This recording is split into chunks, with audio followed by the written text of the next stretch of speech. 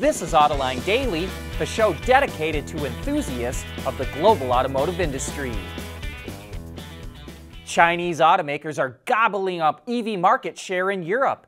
Even though they're just getting started there, they already are making a big dent in sales. Bloomberg reports that 11% of the EVs sold in Europe this year were from Chinese automakers. That's up from just 2% in 2020. And overall, Chinese exports are surging around the globe. Through September, 2.2 million passenger cars, trucks, and buses have been exported out of China, up 54% compared to a year ago, and double the average from 2012 to 2020. And EVs were a big part of that, totaling more than 655,000 units. But not all of those are from Chinese OEMs. Foreign automakers like Tesla, BMW, and Renault also export EVs out of China. NHTSA is opening an investigation into the autonomous vehicles that GM Cruise operates in San Francisco.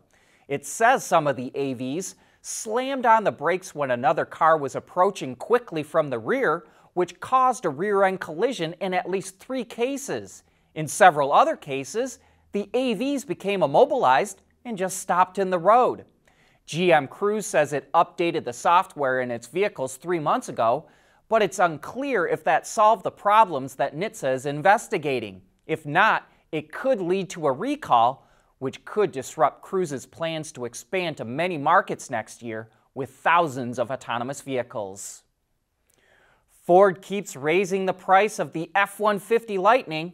The base Pro model for commercial buyers, which debuted at $40,000, now starts around $56,000, and the standard range XLT now starts at over $63,000. Other models are not affected by the increase. Ford started raising prices in chunks at a time. In August, it raised prices for all models anywhere between $5,000 to $8,000, and in October, it raised the base price to $52,000. Ford blames inflation and rising commodity costs, but we think it's also raising prices because it knows it can get away with it. At a media event earlier this week, Ford says it hasn't seen a drop in demand for the Lightning despite the higher prices.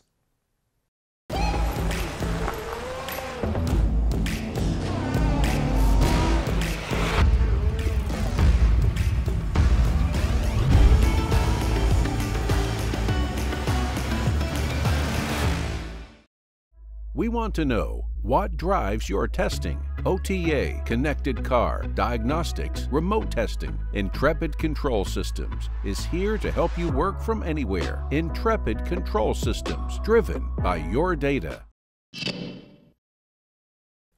Whoever thought we'd see a day when a Cadillac is powered by a 1.5-liter turbo? It's happening in China, where a new version of the Cadillac CT4 that's not offered in the US gets a turbocharged 1.5-liter 4 versus the US version, which comes standard with a 2-liter.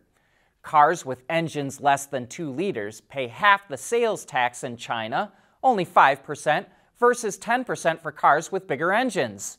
The new engine is mounted lengthwise rather than sideways, or longitudinal instead of transverse, and it only drives the rear wheels via an 8-speed automatic transmission. The setup powers the car from 0 to 100 kilometers an hour in 7.9 seconds. Pricing for this version of the CT4 will start around $31,500. And speaking of GM in China, it hasn't given up on sedans there yet, and Buick is coming out with an updated version of the LaCrosse.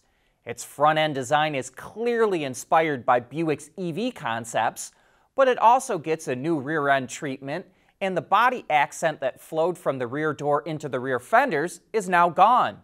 It's said the new LaCrosse will retain its 2-liter turbocharged engine, but there's no plans for electrification at the moment. And I don't know about you, but that front end sure reminds me of a Toyota Camry XLE. Bentley is bringing the bling. The luxury brand believes it's the first to install 3D printed gold parts into an automobile. The limited edition Mulliner Battour features the pieces at key driver touch points, including the dial around the stop-start button that changes the drive modes, the vent controls on the dashboard, and even a thin insert in the steering wheel. Bentley doesn't say what the option costs, but it uses about 210 grams of 18-karat gold, which has a raw material value of roughly $9,000. But that's just a drop in the bucket of the Mulliner-Batour's £1.65 million price tag. Renault is coming out with a new crossover with a piece of tech you don't normally see in this segment. The all-new Austral is a C-size crossover that rides on the group's CMF platform and replaces the Kadjour in its lineup. And that piece of tech we're talking about is four-wheel steering.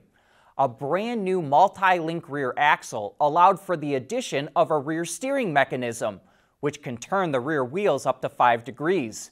And this makes parking the vehicle much easier and makes high-speed maneuvers feel more precise. At Schaeffler, we pioneer motion.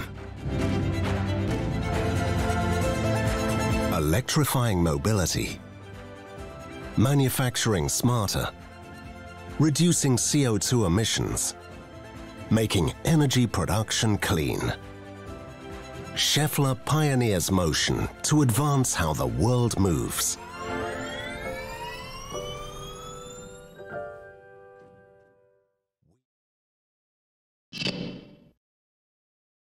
Several years ago, NCAP, which crash tests vehicles for safety, introduced Green NCAP, an initiative that evaluates vehicles on how environmentally friendly they are, and it just released its latest rounds of results. And one thing that caught our eye was the Ford Puma, which is a flex fuel model. Green NCAP evaluated the Puma with both standard E10 gasoline as well as E85 fuel. And when it came to greenhouse gas emissions, the Puma with E85 had a score nearly 2 times better than the one it evaluated with regular gasoline. And overall, the E85 Puma earned a 3-star rating compared to the 2.5-star rating that the Puma with standard fuel earned. Making cars lighter with aluminum or a mix of materials is great, but do body shops really have the know-how to fix them when they get damaged in an accident? Most do not. That's why I-CAR, the Inter-Industry Conference on Auto Collision Repair, offers training and certification for repair shops and their techs. But it takes money to do that, and Jaguar Land Rover just became the latest company to join I-CAR's Sustaining Partner program to help fund these training programs. And so here's a tip for you. If your vehicle gets in an accident, you're probably better off getting it repaired at a body shop that has a gold or platinum certification from I-CAR. Citroen came up with one of the coolest concept cars of all time. They call it the Asteric. The body is made from solid oak. The rollback roof is made from rugged canvas. The wheels are recycled from Warrior shields. The air suspension uses bladders made from the guts of boars. The headlamps are powered by Fireflies. The trunk lid is forged steel, and the overall design was inspired by the Citroen 2 Chevaux or 2CV. Note how far back the axle is mounted, which archaeologists now know improved the ride of ancient chariots. And it was made for a French comedy called Asterix and Obelix, The Middle Kingdom, which comes out next year.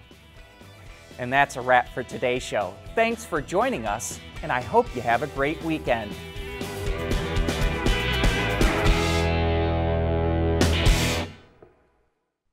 Autoline Daily is brought to you by Bridgestone, solutions for your journey. Intrepid Control Systems, over-the-air engineering, boost your game. And by Schaeffler, we pioneer motion.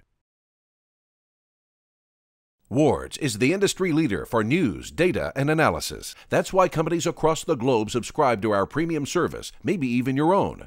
Log in for subscriber access now. Check your company's intranet for details, and rely on wardsauto.com to keep you informed.